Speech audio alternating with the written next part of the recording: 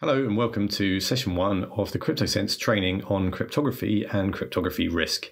Here we're going to teach you about cryptography from the point of view of the things that can go wrong.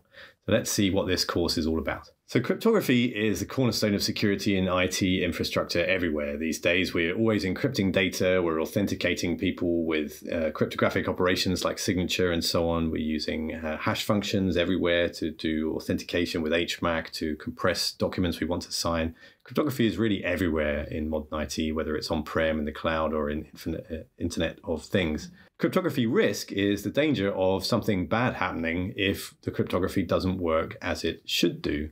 And so in this course, we're going to teach you about cryptography from the point of view of crypto risk. It's like learning about how to build a bridge by finding out about why it is that bridges fall down.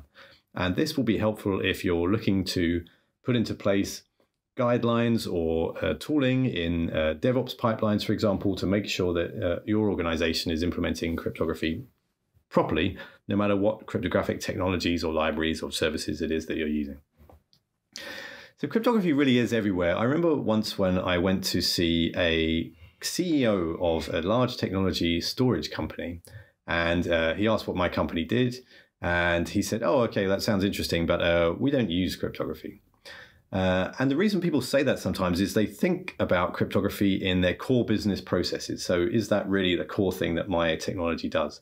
But even if my technology is not a cryptographic technology, so it's not a signature system or a blockchain, I don't know, we've actually still got cryptography everywhere because we're always using public key infrastructure and VPNs, and we're logging in with certain credentials that have to be checked cryptographically. We're using cryptography everywhere, even just in ordinary office IT that we might be using to run our company. So even if our company doesn't deliver a product that is full of cryptography to deliver its value, in fact, inside our IT, we've got cryptography everywhere, and we need all of that to be secure if we actually want to get the security in our system that we actually want to have.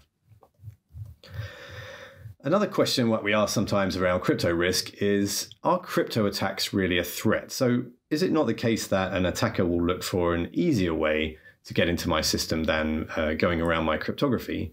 And maybe this crypto attack stuff is really just something that state level attackers might do. So it's definitely the case that state level attackers previously were where you found this kind of expertise. But over time, the expertise necessary to either break weak cryptography or go around cryptography that's not been used properly has become a mainstream hacking skill. So for example, if you go to the Black Hat conference and you opt for taking some of their usually excellent training sessions, cryptography and how to break it is now one of the 12 categories of training that you can get alongside the other more classical security trainings. That's because it really is a mainstream skill now. And since the mid-2010s, really applicable cryptography attacks have started to appear in the academic literature. So prior to that, a lot of academic work about cryptography was rather theoretical around breaking particular schemes that might not even be implemented anywhere. But since this phase in the 2010s, there have been a lot of research come out that really shows you how to break cryptography that we're using right now. So those examples I give there, like Freak and Logjam, those are attacks on the TLS protocol that we're using all the time to secure our web browsing and lots of other stuff that we do on the internet. It's probably the most widely used cryptographic protocol. So now you can just read academic literature and find usable attacks that you can put into practice on genuine, really widely used systems. And there are a famous set of challenges for breaking cryptography or going around bad cryptography that were put together by a company called Mattezano. This was a consulting company that was using these primarily for recruiting. It's now taken over by NCC. But these challenges are still available at cryptopals.org, and there's dozens of examples you can go through there, and you can find forums where people discuss solutions and ways to do them. And you can really get a pretty thorough expertise. So this stuff is now really in the public domain. It's no longer just a nation-state attacker skill. So people generally, when they think about cryptography, they think about that nice green padlock that they see in the web browser when they're using the TLS protocol to visit a website with security. But if cryptography, it can be thought of as a lock, like a padlock like this, it really shouldn't be just a simple green padlock like this. Cryptography really resembles more a padlock like this one. So this is a lock on a chest in a sort of castle that you can go and visit in Belgium. And all of these little levers have to work together in exactly the right way in order for this lock to open and for you to get access to it. That's really a little bit more like how cryptography is. There's lots of moving parts that have to move in exactly the right way. But they're not physical parts, of course. They are parts of the design and the execution and implementation and configuration of the algorithms that you use. So you need to have random number generator running right. You need to configure protocols right. You need to choose the right modes and algorithms. You have to manage the keys correctly. You've got to make sure your operations don't interact together badly. And all of these aspects, if they go slightly wrong, they don't just lose you 10% of your security, they'll lose you typically all of your security. And these things really go wrong in practice. So we've put some examples here of real breaches or real vulnerability disclosures that include faults in these particular aspects of the way that the cryptographic system was put together. And so what we're going to do in the rest of the talk is we're going to go through each of those incidents, and we're going to talk about what exactly went wrong in terms of the cryptography. How was it that an attacker was able to exploit it or get around it? What were the consequences for the organization involved? Where else can we find that same problem? So some more examples. And then in the rest of this training course, which will be taking place and being released on YouTube over the next few weeks, so make sure you subscribe, we'll talk about how in detail to detect and avoid these problems, either by manually reviewing or by putting into place automated tooling that catches these sort of issues and make sure you avoid these problems in the future. So let's start with key management. So key management is, at Cryptosense, we have a SaaS tool, the Cryptosense Analyzer Platform, that people upload cryptographic traces to, and our tooling finds errors and weaknesses in the cryptography in there. And in that tool, the data that we get shows us that it's actually key management is the category of vulnerability that we see the most often. And that's because key management is a difficult problem. It involves the creation of keys, the destruction of keys that we're not using anymore, making sure we distribute them to the right people, store them securely, make sure they're used according to the right policy, and keeping backups, restoring those backups, maybe rolling over keys. So there's a nice quote here from Bruce Schneier, who's a famous security researcher and wrote a number of seminal books on applied cryptography. Key management is the hardest part of cryptography and often the Achilles heel of an otherwise secure system. And if you go to the main conference on cryptography, which is IACR Crypto, so that's hosted in Santa Barbara every year in August and has been for about 40 years now, you'll find very few papers about key management. Okay, so academic research tends to concern new algorithms and modes and maybe new threat scenarios and proofs, but very rarely deals with key management. Typically, the papers start by saying, let's assume Alice and Bob share a secret key, and then we're going to do this, this, and that. But unfortunately, in practice, often that key wasn't as secret as it was meant to be, and that's the problems that happen around key management. So as an example of this, let's look at the breach that happened on the RSA Secure ID technology. So you might have seen an RSA Secure ID fob before. The way they work is there is a 6-digit number on the screen. You can see one there, and that number turns over about every 30 seconds. And that counter on the left there, that with those bars to the left of the number, that essentially mounts up as the time goes past till it reaches the top, and then a new number comes on.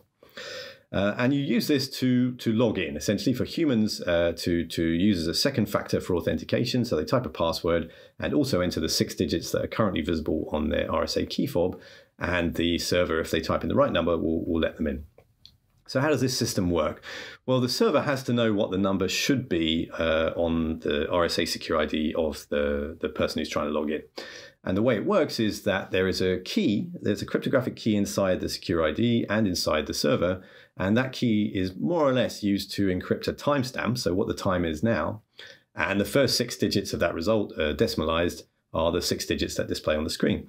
So if I want to log in, I type in my 6 digits, and my server knows who I am, so it can repeat that calculation, can take my cryptographic key, encrypt the current timestamp, rounded to the nearest 30 seconds, and work out what the 6 digits should be. And if they're the same, then it's gonna let me in. So that relies on the secret key or the seed value that's inside the RSA Secure ID, and the ones which are in the server remaining secret. Because if those keys become public, anybody could encrypt the timestamp and figure out what the 6 digits are supposed to be for an RSA Secure ID. So you'd think that these seed values would be kept pretty securely. But in March 2011, RSA announced that there'd been a breach inside their network, happened through a classical kind of spear phishing technique, and that there was been some issues. And for a while, it wasn't very clear whether seed values had been stolen or not, but then it became very clear that they had been. And they had to reissue 40 million devices. And recently, in May 2021, a really nice article came out in Wired magazine that explains really in detail the anatomy of how this breach went down and how they got hold of these keys. That's definitely worth checking out. So this was a severe problem for RSA. The people who took the keys were able to use them to make fake logins to systems inside Lockheed Martin, which had very sensitive intellectual property in. And of course, this caused massive brand damage to RSA as well, followed by more things happened after that. But there was definitely a sort of beginning of the end for the brand of RSA.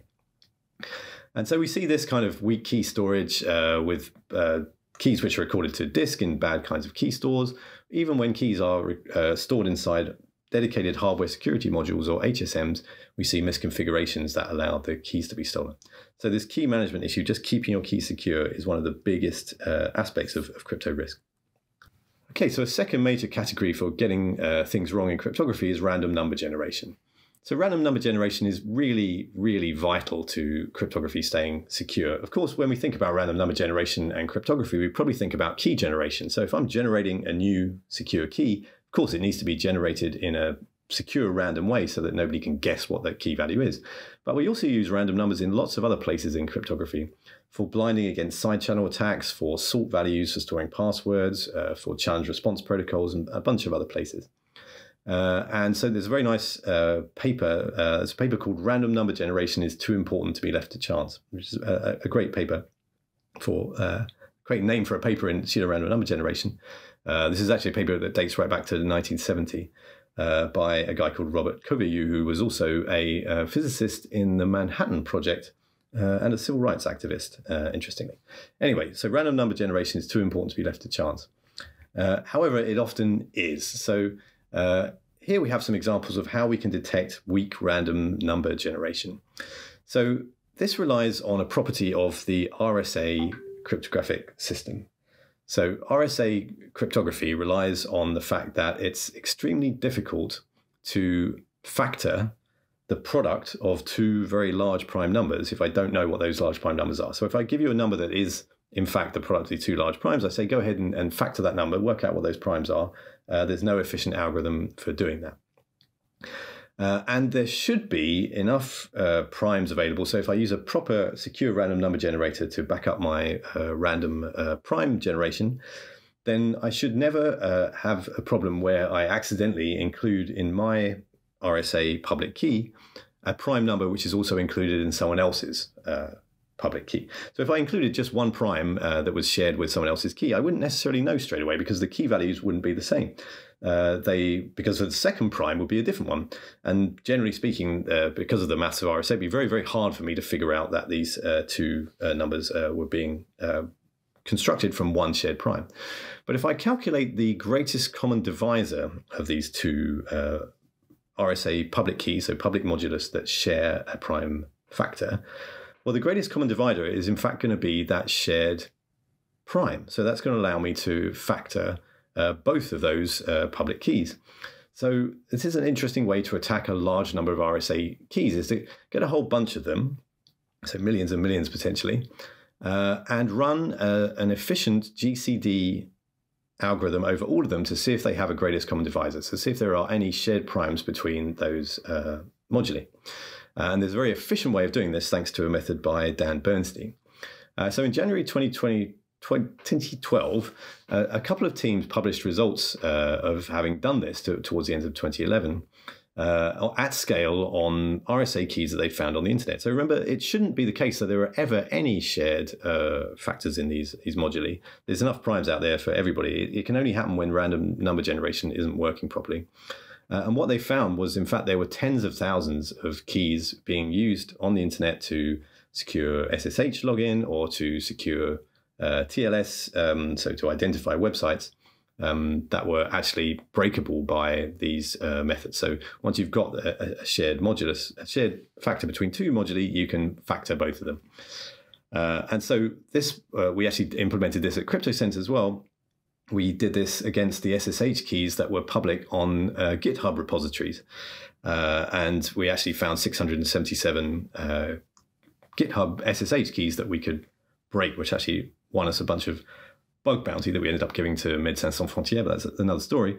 And then recently, so more recently, in 2016, a group that actually included Nadia Henninger from the original research back in 2011, reran this procedure again. So you can see they found way more keys on the internet. They found 81 million by this point that they could crawl, but there's still more or less the same proportion of them that they could factor. So even though this problem was really highlighted and a lot of publicity happened about this, there was even an article in the New York Times in early 2012 about this. Still in 2016, there was still this problem around, and you can bet if you repeated that experiment today, you would still find a whole bunch of RSA keys you can break because of errors in their random number generation. So other things go wrong with random number generation as well. Sometimes this results in the same key being used in a lot of devices, and these become known. Or sometimes the random number generations are actually deliberately backdoored. We'll get into that a bit later in this training course. Embedded devices sometimes don't pick up entropy sources properly, and so end up generating the same random numbers as every other device in their class and so on. So there's a lot of issues out there with random number generation. Okay, that's the first two aspects of crypto risk. So this is the end of part one of the training. So in session 2, we're going to cover more examples of crypto risk from around that lock diagram, including signature forgery through bad signature modes, the attack on Sony PlayStation 3, DRM, the drown attack on TLS, the RBS WorldPay attack on the cash machine network, and the Flame super malware. So stay with us for session 2, and don't forget to subscribe to the Cryptosense YouTube channel.